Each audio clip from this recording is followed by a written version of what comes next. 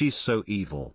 Akua 3 words caused Meghan insane over her diva dream at Jubilee dumped. Host Akua laughed as she took a swipe at Meghan Markle when discussing Queen Elizabeth II's Platinum Jubilee. During Akua's show, the host chatted with royal expert Charles Ray about the Queen's appearance this week at the Windsor Horse Show.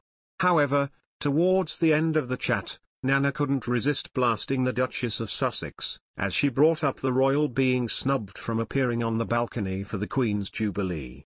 Her remark came after the Duke and Duchess of Sussex, who are no longer working royals, were barred from joining the Queen on Buckingham Palace's balcony for trooping the colour. The host began by chatting about the Queen's recent public appearance and her health.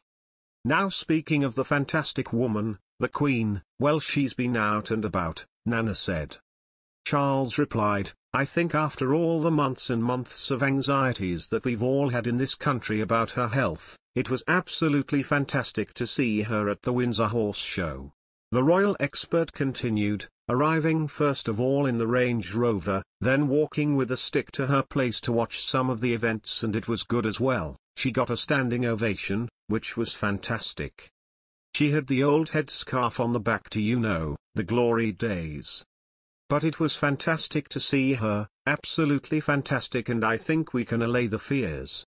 We know the legs aren't working properly, we know she's getting older, but apart from the legs, her health is partly in very good condition.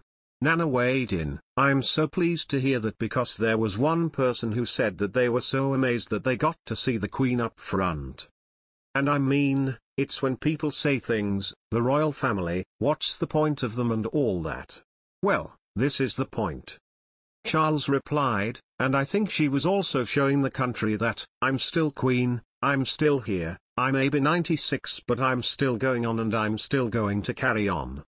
As the segment came to a close, Nana brought up the fact Meghan and Prince Harry would not appear alongside the Queen on the Buckingham Palace balcony. People like Meghan Markle just couldn't simply hack it at all, the host said.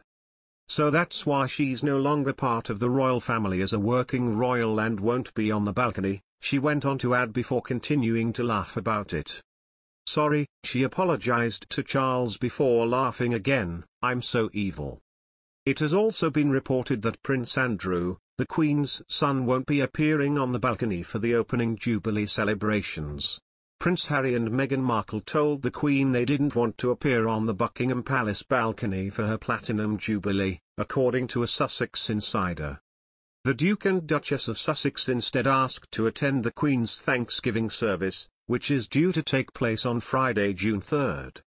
It has emerged the couple plans to bring their children Archie, 3, and Lilibet, 11 months, when they return to the UK to join in the celebrations of the monarch's landmark 70 years on the throne. The Queen has ruled that Prince Harry, Meghan, and even her own son Prince Andrew won't be able to stand beside her during the historic trooping of the colour parade after only inviting working royals onto the balcony. But a friend of the couple says they were not axed from the regal guest list, but asked for it themselves. Omid Scobie, the pair's biographer and Finding Freedom author, said Harry discussed with his grandmother about the possibility of not attending Trooping the Colour long before the controversial announcement last week. He told, I think it's entirely to do with branding, because the further away that he, Harry, gets from the royal family, he turns into a guy in blue jeans, with a ginger beard, coming off a plane with a backpack on. Which isn't very marketable in my point of view. Meanwhile, Russell Myers, royal editor of The Mirror, added, I think they, the Sussexes, would have wanted to be on the balcony, of course.